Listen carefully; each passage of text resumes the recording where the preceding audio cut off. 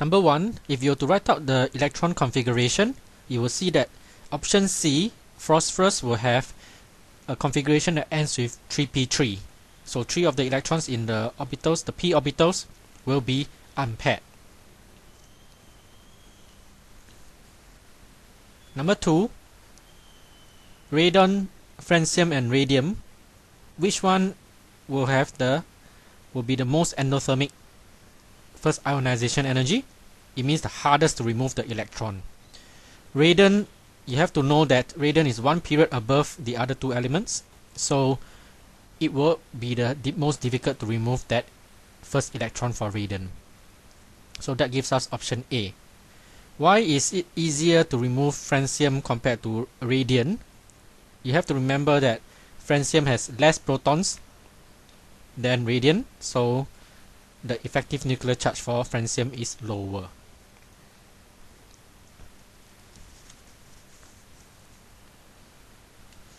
Number 3, which gas closely approaches ideal at room temperature and pressure? You have to look for the one that has the least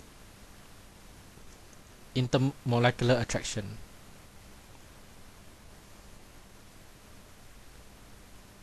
That will mean that we are comparing the ones that have van der Waals forces. Ammonia has hydrogen bonding, so that will be out. Between the 3 that has van der Waals forces, helium has the lowest MR, so it will have the lowest intermolecular attraction.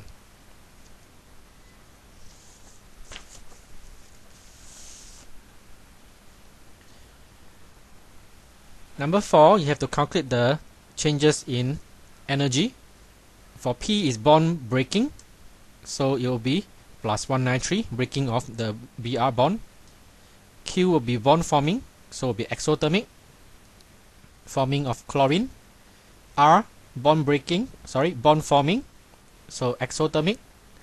S is a CH bond also, but is bond breaking, so it's endothermic. And then most negative to the most positive, we will have R, followed by Q, then P, then S.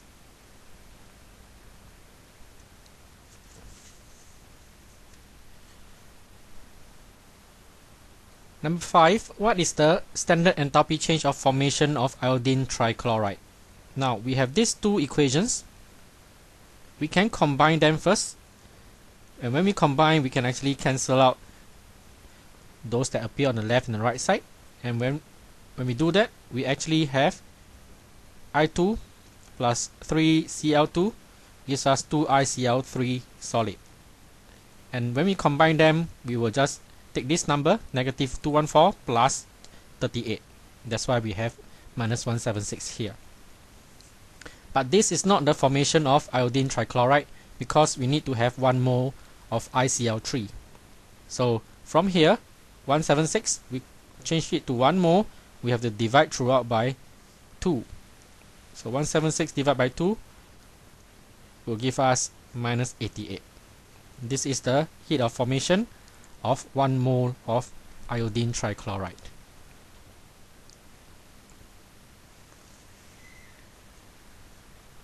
Number 6, ammonium nitrate can decompose when heated. So what are the changes in the two nitrogen atoms? We have nitrogen atom in ammonia, which is minus 3. The nitrogen atom in nitrates is plus 5. And then they form N2O, which is plus 1. So the change from minus 3 to plus 1 increased by 4. From 5 plus 5 to plus 1, it decreases by 4.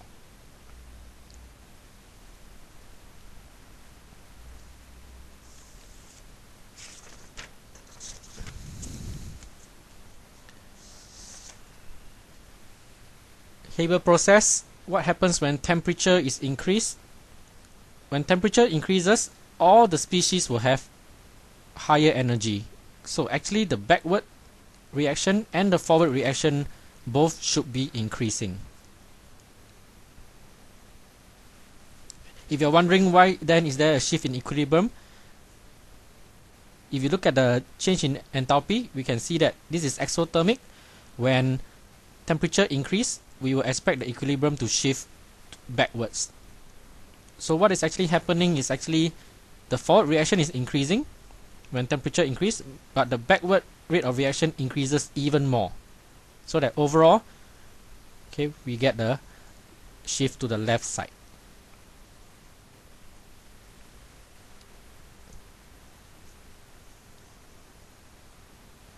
Number 8, we have group 2 metal reacts with chlorine. We will get our metal chloride. So we form an equation. These are the masses that are involved. From the mass, we will convert to moles, which we don't know the MR, but we leave it as unknown. 2.92 over MR of X, 5.287 over MR of X plus the chlorine here, which is 71. The ratio is 1:1 based on the balance equation. So we equate these two together and then we solve for X. That gives us the MR of the unknown. We compare to the periodic table, we will get strontium.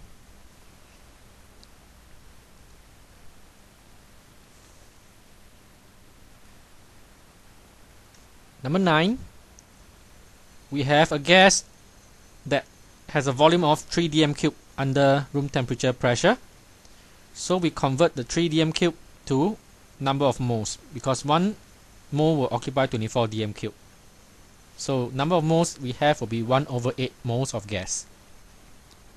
Once we have the moles of gas, we multiply by their respective MR of the gases, and then we see which one will give us the correct mass. In this case, 1/8 moles times MR of 64 will give us 8 grams of sulfur dioxide.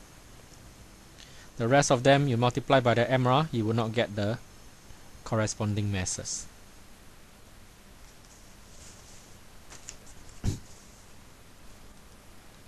Number 10, we have X, which is slightly acidic, and Y, which is slightly alkaline. So P concluded that X is a strong acid. We can use an equation or some formulas.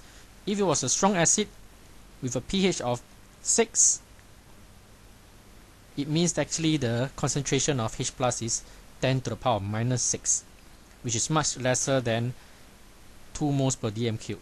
If it was a strong acid, we will expect at least 2 moles per dm cube of H plus concentration, but the H plus concentration based on the pH is only 10 to the power of -6, much lesser than expected, so X cannot be a strong acid. Q, extent of dissociation is lower in X than Y. Instead of doing calculations, we can do a bit of reasoning. Starting from neutral, adding 2 moles per dm cube of X, it decreases the pH by 1 unit. Whereas adding 2 moles per dm cube of Y increases the pH by 2 units. So we can actually reason out that Y dissolves more in water because it affects the pH to a greater extent, given the same concentration. So Y will dissociate more than X. So Q is actually correct.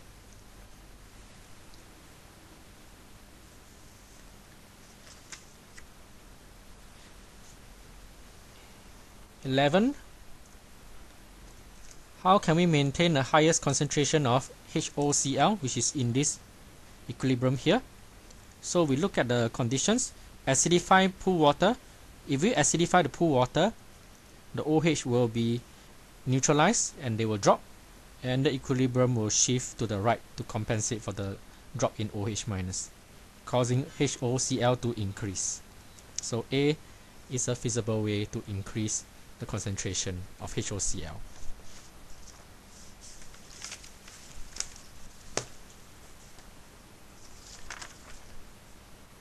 Number 12, we have 2 reactions, and the difference between the first reaction and the second reaction is the concentration of your thiosulfate. Okay, we have 0.02 moles per dm cube at the start, and then the second time we use 0.05 moles per dm cube. So we have a higher concentration for the second experiment, it will mean that we have more particles per volume. That will allow us, or allow the particles to collide more frequently. Activation energy doesn't change because there's no use or catalyst. That's also applicable for B. There's no catalyst. And then we don't have the particles moving faster because there's no change in the temperature. 13. Corn acid and sodium chloride, when they react, the corn sulfuric acid actually donates a proton to your Na. Okay, it is a proton donor, so it is behaving like an acid. It forms HCl, which doesn't go to Cl2, unlike your HBr or Hi that goes to Br2 and I2. For HCl, it doesn't go to Cl2, so there's no redox reaction happening subsequently. So there's only it behaving like an acid.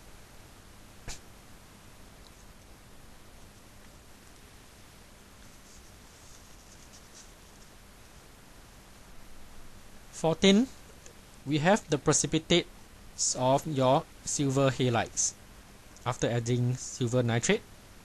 And then further on, when we add dilute NH3, the only one that will dissolve to a certain extent will be your silver chloride. Okay, because this one describes them as dissolving in excess or dissolving in dilute NH3. The rest don't dissolve well in dilute aqueous ammonia. So the original one must contain chlorides, in this case sodium chloride.